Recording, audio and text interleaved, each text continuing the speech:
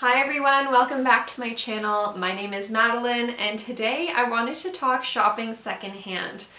I love a good hunt. I've always enjoyed estate sales, thrift stores. More recently I've discovered consignment stores. It's important to frequent a place as often as you can because stock at these stores is constantly turning over. So whether you find one item one day and 10 the next, it's really unpredictable. When you're shopping secondhand, go in with an open mind, but know what you like. Know your colors, know your taste, know your storage situation as well, because if you come home with 15 sweaters, it's gonna be a nightmare to sort those out. One day I was like, I need some margarita glasses for a margarita party I was going to. No, none in stock. None at all. So I went to HomeSense, but it's always hard when you're looking for that one thing. It's never gonna be there. I think one of the most important things if you're shopping for clothing is to try it on. So wear items that are quite form-fitted. Some spandex clothing is really great. Just a tank top, some pants, and then maybe like a cardigan on top. By pants, I mean leggings. So key for thrift shopping because then you can like slide things on and off really easily. It's also great for pants because if pants fit over a pair of leggings, you know that you can kind of waver like 5 pounds or 2 and they'll still fit. But it's really bad if you're kind of like struggling to pull the pants up. It's like, please just leave them. It's also really important to practice. Know your fabrics, know what to look for. So for example, for me, I can spot a good fine knit cashmere sweater from a very far distance. And sometimes I'll even just kind of feel the items as I'm going through the rack, and I love soft fabrics. Who doesn't like comfort? So I always look for really soft sweaters and then hold them up to the light. Look if there are any holes, because whether it's, you know, sharp jewelry or moths or, you know, just regular wear and tear, you're going to notice that on the seams and you're going to notice wear and tear. So another really important thing to do is if you're looking for maybe something that's a bit fresher, a bit newer, there are little tags on items, especially from like the Gap and Old Navy. There are actually tags right on the seam, and they will actually put the year and the month or the season that the item came from. So I love looking in my jean collection. I'm like, oh my god, they're 10 years old. You know, it's really exciting, and it's cool if you're shopping at a thrift store and you're like, is that, you know, Gap turtleneck really from the 90s? You can find out easily. So that's really fun, and finding great patterned pieces is lovely because you can find a basic t-shirt anywhere. So don't go buying that at the thrift store. Go to Uniqlo. It'll be clean, it'll be fresh, there will be no yellow pits. The worst thing is buying a shirt with yellow pits. Oh my god. So that is the one place I always look. Around the armpits, check for wear and tear or discoloration. Look at the sleeves, look at the neckline. If there's going to be wear and tear on a blazer, it'll be at the neck, or if there's really bad staining, it'll be at the neck. With something like this, this is a secondhand purchase as well. Both my jacket and shirt are. This had a lot of makeup on it. And I went to the front and I asked, do you do damage discounts? Because this is filthy. And they gave me a really great discount. So that was awesome. Of course, it was final sale at that point. I just got home, put some dish soap on the stained area. Dish soap is like the Lord's gift. It will just, you know, totally dissolve any kind of oil-based food or makeup stains, and then just wash it regularly. Total dream. So it's really important to keep those things in mind. Look for wear and tear and don't compromise if you know the item is really bad. If it's like, I know I saw my friend Camille, she got like this great designer jacket, but it needed some repairs. For me, I don't really love doing repairs sometimes, but I would probably leave an item that is super damaged, but for her, she knew how to fix it, and that is super cool. Because repairs can sometimes cost a lot of money, so it might even be best to just find something new. For me, I'm kind of shopping for more of a business casual type thing, or I just like new looking clothes. I'm finding that buying like super vintage things can just make you look like you're wearing old clothes sometimes. But if you do have something that's maybe a little bit more beat up, whether it's like a cool vintage pair of shoes, worn-in t-shirt, pair it with a really fresh, you know, pair of jeans or something that kind of offsets the old kind of rustic vibe of it, and that will kind of elevate the look, and you're probably going to be good to go.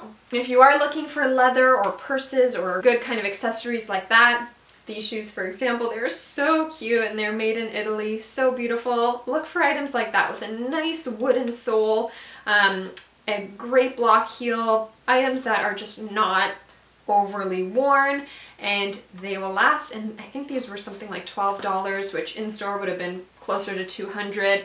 And I can get new heels put on these. I can put, you know, get the cobbler to put on a new pad on the front here, and they'll look great because they're beautiful suede, so wonderfully made. And those items I can spot from a distance because I know what a good shoe looks like. So you kind of got to study. You really kind of have to know what you're looking for, but in the end, feel it. If it's kind of weighty and looking really good, that's important. Try on if you're looking for shoes. Shoes are kind of hard because you don't want to buy someone's old like running shoes. That just grosses me out. Although you can usually throw them in the laundry.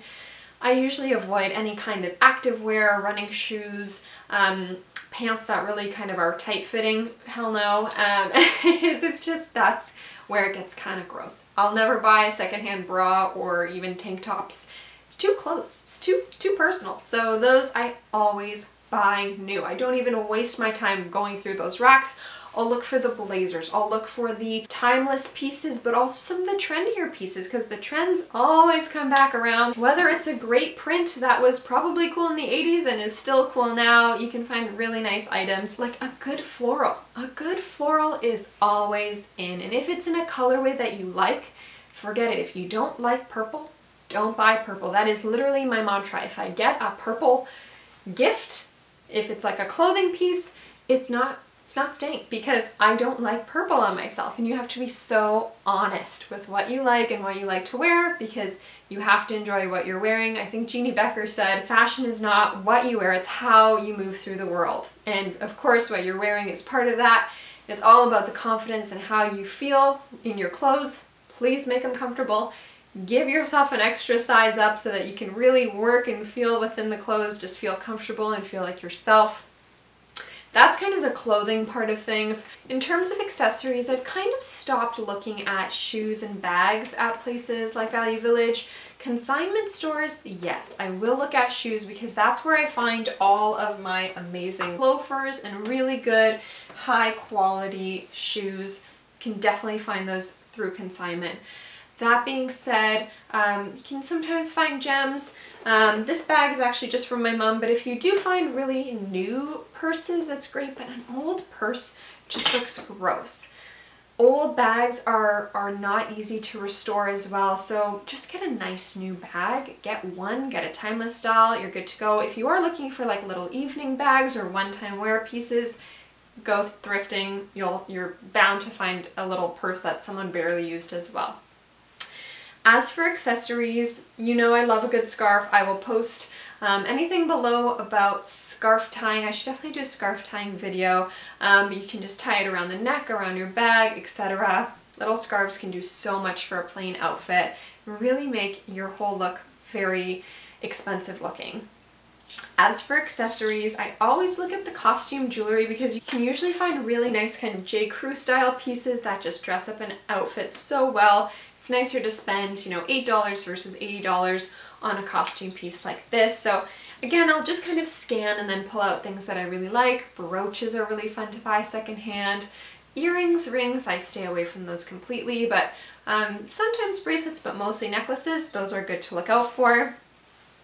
Cool vintage finds. These are shoe clips. I should say this is because I lost its pair, but I'm actually going to buy a few more pairs of newer shoe clips, but this is an amazing vintage find that literally made my shoe look like a designer shoe. So you literally just clip it onto the front. So this is the bare shoe, it's a little clip on, and it literally looks designer. So much fun. Those are great. I'll leave any links below that I have, but those cool, you know, retro accessories are amazing.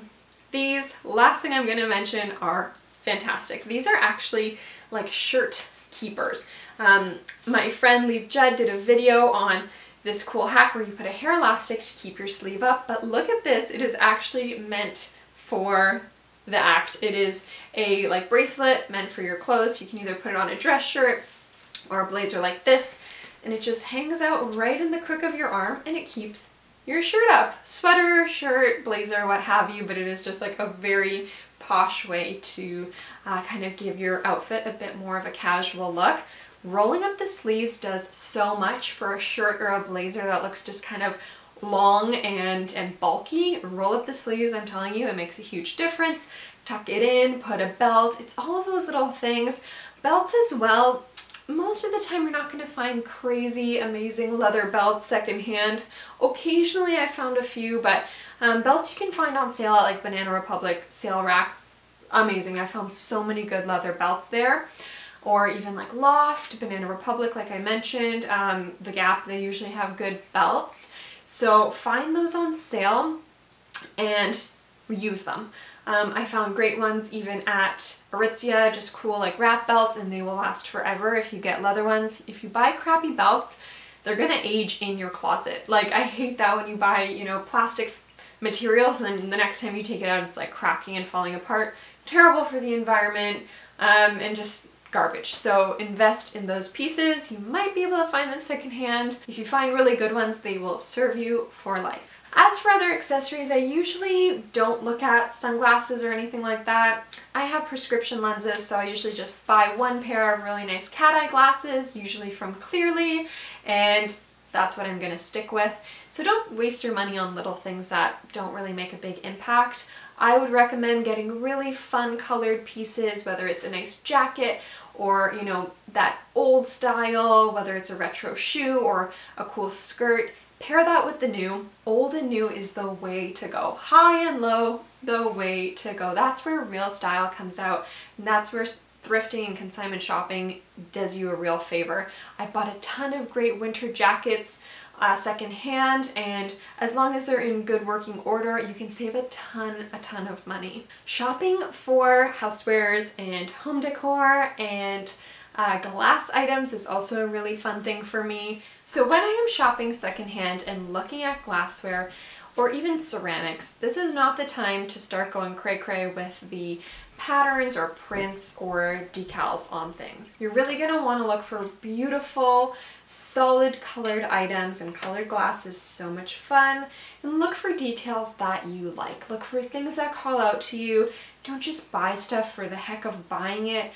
Forget about the brand names and you know, the quality of it for a minute, and just look for things you like and then assess the quality, because really important to check for any kind of chips. Only buy items that are in good working quality. You can always throw your glass items in the dishwasher. Just make sure with colored glass, sometimes it's a paint on the top and that can come off in the dishwasher, so wash these more delicate items by hand. I am also obsessed with pink glass. I used to keep all my coffee pods in this gorgeous pink glass jug, but this is something that would be very good for a big pitcher of sangria. This is just a cool little plate. I love getting very useful things, so very few little creamer jugs come home with me or anything that is purely decorative. No statues, no, you know, decorative floral things, because we don't need more decor in our lives. It just kind of gets really trashy and kitschy because too much is too much sometimes. Just collecting things that I like and will probably have a use for, but again, not hoarding too much. These are really fun things to even get, like plates, and then putting cookies on a secondhand plate, and then you can give that plate to somebody and let them keep it because it was only $2. So also keep an eye out for somewhere like Value Village. They often send coupons if you sign up for their emails. So I got 30% off homeware recently and it was outstanding. I got a ton of beautiful frames for a really low price. So that's always great. Mix and match. Again, know the colors you like. I won't wear pink very much, for example, but I love a good pink plate. Talking about finding things you like, I saw these great plates at Value Village. I bought 2 of them. They are in beautiful condition. And then I went to Salvation Army the week after and found the mama tray. I could not believe my eyes. I was literally like, oh my gosh. They are so pretty. They came from 2 different places, but clearly the same collection. And it's just fun if you kind of let your eyes wander. It is a total skill to find what you like, but once you get that kind of radar on and can look out for things that you enjoy, it is so worth it. Let me know what you thought of this video. Happy shopping, happy thrifting, save the planet, reduce, reuse, recycle. Be sure to tag me on social media if you do go thrifting, and if you need any advice, I'm always here. Shoot me a DM. Thank you guys so much. Subscribe for more, give me a thumbs up, and I'll see you in my next one. Bye!